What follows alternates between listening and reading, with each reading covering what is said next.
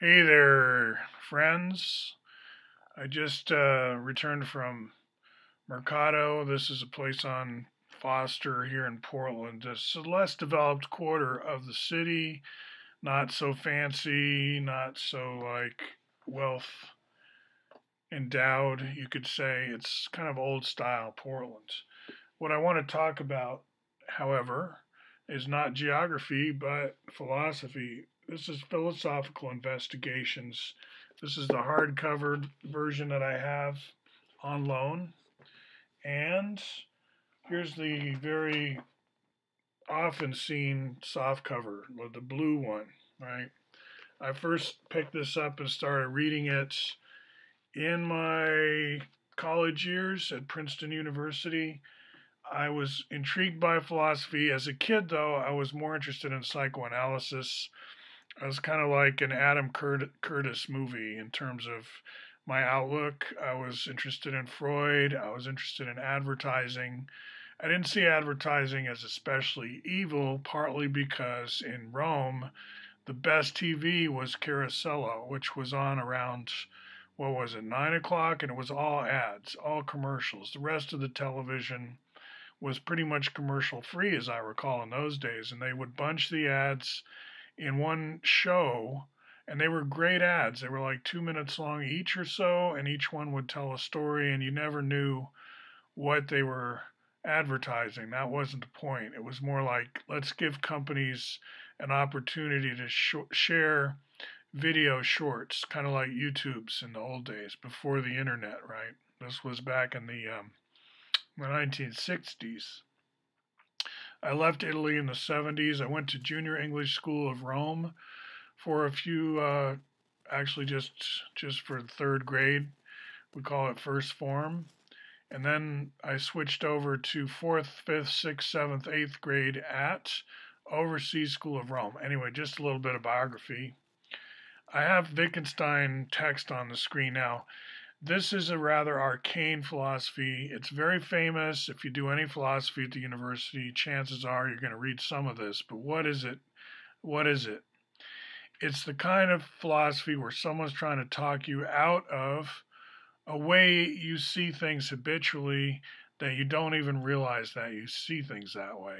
So it's double hard to talk someone out of a perception that they don't even know they have. But he opens the book, Philosophical Investigations, pointing to what he considers the view he's trying to talk you out of, which is that the meaning of any given word is somewhat simplified, but in general is just something out there, and the word kind of like points to it. And I've got some water on my glasses. There was some rain coming back, but nothing too serious.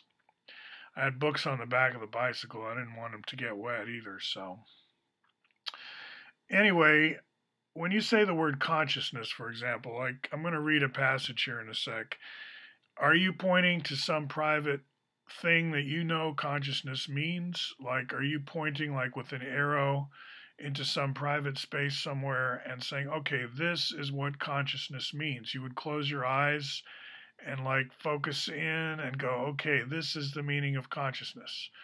Just like you might stare at the color red, which I have around me here, and just say, okay, that's the meaning of the word red. You kind of point to the color in your mind. How is it that you're pointing to the color? You just making your attention focus somehow on the color red, and then you say, well, that's what I mean by red. So it's what we call a private ostensive definition. Okay, let's get to that passage. He's trying to talk us out of all that, which is so deeply ingrained, it's almost impossible. And he kind of despaired of being able to do it. In his introduction, he said, this book is not for anybody I know, basically. Future, he's kicking it forward, time capsule. Maybe down the road, people will start to see what I'm talking about. I think one of the mental tricks you can do to help is imagine that language is like this shared machine that we all use, we all talk with it, but it kind of talks through us. It says I, it says we, but it's not sentient. And so when you hear language as one being, but not a sentient one, talking with great knowledge about all this stuff it's had no experience of. But it comes through our mouths, and we get things done. We get work done by allowing this non-sentient being to work its magic through our vocal cords and through what we write and everything. Language is pervading the universe, you could say, our universe of discourse. It is almost codeterminate with that, but it has no experience itself, and yet we do. But who are we in this picture, right? It's kind of, I'm trying to get you to see a kind of a mental trick you could pull on yourself to kind of start to back away from the idea that the way words mean is by pointing to anything in experience. We have experience, we do, and words have meaning. But where does this meaning come from? And Wittgenstein's whole thing was the words come from, meaning comes from how we use tools, words being tools like screwdrivers. They're things that it's the games that we play with them that gives them their meaning, not any private experience that you personally have, which isn't to discount the value of your private personal experience in any way. A lot of people get confused about Wittgenstein because they say he's denying subjectivity or he's a behaviorist. Most of those myths have been set to rest by now. It's fortunate that we're in 2019 and a lot of wrong views about Wittgenstein have been dispelled already. I don't have to do that work. So let's see, where's that passage? Here's a good one. It's 97. Funny, I went in through the index on these books. Like when I look up the word table, let's try it on this index, just as a fun exercise. The passage I want to read is 97. But when I look up 97, ST table, do I see 97 listed? No. Maybe because the word table is in quotes, but I don't see that there either. So I feel like one of the most important passages that I would like to find using the word table or the word lamp, it doesn't actually go to 97. So I would say this index needs to be updated, folks. Look at that, table, nothing, 97. All right, so 97, all his passages are numbered, kind of like Bucky does in Synergetics. It's normal to number passages. It's not pretentious. I've said that before. Makes them easy to retrieve.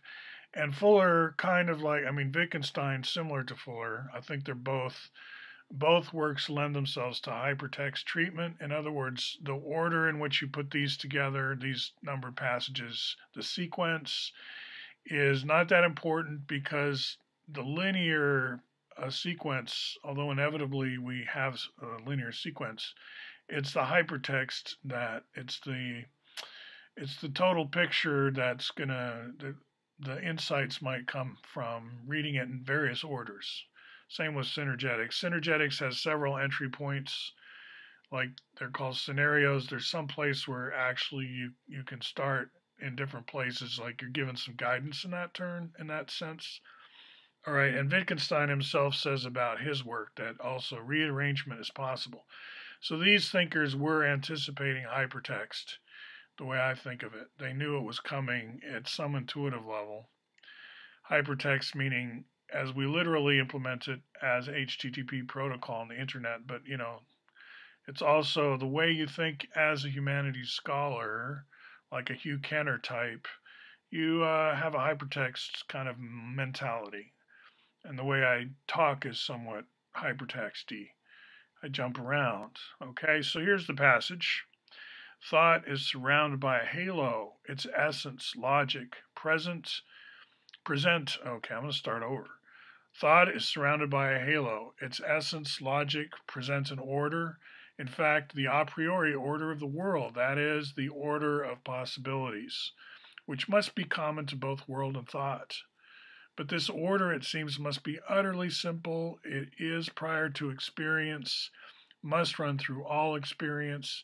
No empirical cloudiness or uncertainty can be allowed to affect it. It must rather be the purest crystal. But this crystal does not appear as an abstraction, but as something concrete, indeed as the most concrete, as it were, the hardest thing there is. And then he gives a reference to his own work. Because as you'll find, if you read the Wittgenstein literature, I have like 40 books on loan about Wittgenstein. You'll find that and he tells us that his later philosophy is in a way a critique of his first philosophy. Like he, more than most, probably was kind of pulled in by what he later tries to talk us out of. He's the paradigm guinea pig for his own awakening, enlightenment. And then this next paragraph, we are under the illusion that what is peculiar, profound, essential in our investigation resides in its trying to grasp the incomparable essence of language. That is, the order existing between the concepts of proposition, word, proof, truth, experience, and so on. This order is a superorder between, so to speak, super concepts. Whereas, of course, if the words language, experience, world have a use, it must be as humble a one as that of the words table, lamp, door.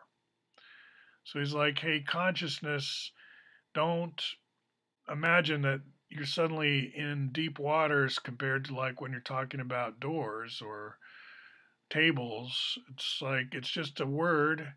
And you may think, well, but it points to something deep. And you kind of close your eyes and you go, this is what consciousness means. But we don't do that so much in Wittgenstein. We realize that consciousness is like a public tool. We share it. It's got a lot of language games around it. A lot of them are medical. Like, you know, if you've had a concussion, they want to know if you're unconscious or how conscious are you. They'll shine a light in your eyes and ask you questions. They may not really care what your answers are as long as you're kind of tracking the light as they move it back and forth. There's lots of different ways we use the word consciousness. And you can try to introspect and get the meaning in a flash from something in your personal experience. But if you do it that way, you're not really trying to you're not trying to let Wittgenstein talk you out of what he's trying to do. It's like the more you close your eyes and realize the meanings through private experience, the less you are working to get free of the superstitious nonsense, really, that Wittgenstein hopes he can talk you out of.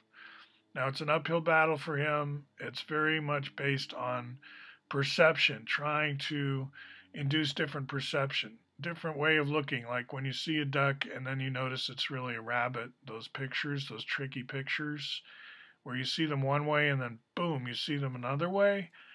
Well, we see whole of our reality can be changed by these kinds of sudden enlightenment experiences where you see things differently. And philosophical investigations is largely a bold attempt to try to induce enlightenment in the sense of different apperceptions, different, like a Necker cube, another example. I relate that to Wittgenstein. I relate Wittgenstein's approach to synergetics in that I think the unit volume tetrahedron we try to give meaning to also comes with its own DuckRabbit kind of experience in terms of how can we have a unit volume tetrahedron with edges 1. Philosophy of mathematics could take that up there. Okay, so I'm going to talk about Wittgenstein more in future videos. It's not all about Buckminster Fuller, although I do relate the two. School of Tomorrow, which I'm working on, may or may not get into the Wittgenstein stuff. I haven't decided yet. But definitely the YouTubes are going to do that and have already. So go back and look for DuckRabbit. See what you can find. All right. Talk to you soon.